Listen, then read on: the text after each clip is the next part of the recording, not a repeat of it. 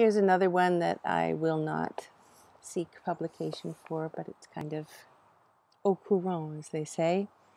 A little magic realism in the time of COVID. The statue looked just like Martin, smooth head with that fringe over the ears, a Franciscan, the way he could sometimes look, especially holy around animals. The injured and the old were his most beloved. Someone had looped a mask around the ears of the shiny black statue, his left hand raised as if to hail a cab, so only the kind eyes and perfectly trimmed eyebrows were visible.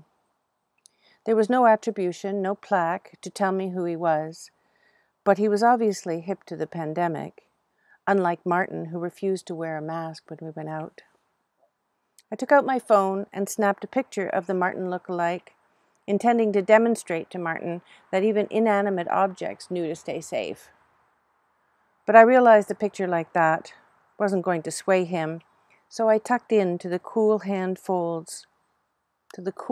folds of the unknown statue's jacket and vest so that his upraised arm rested on my shoulder, and took a selfie of us. I still wasn't satisfied that Martin would get it, so I turned my face to the kind-eyed man and wrapped my right arm around his rigid side, tilted my head up as if to invite a kiss, mask to mask, stretching out my left arm to snap a selfie like that. The iron or steel seemed to soften against my belly, and I sunk deeper into the staged embrace. A soft moan emanated from within, and with a quiet rustle, his extended arm retracted and floated down to settle against my back. The dark eyes closed and opened again, this time shifting to gaze directly into my own eyes. My left arm, still out straight, went rigid, my thumb on the shutter circle, jittering 100 pictures. His eyes crinkled, a kind, knowing smile, his chest now rising and falling with his breathing, his belly soft against mine. "I've been waiting for you." His voice had a tinge of Eastern European, a resonant baritone, perfectly at ease with itself.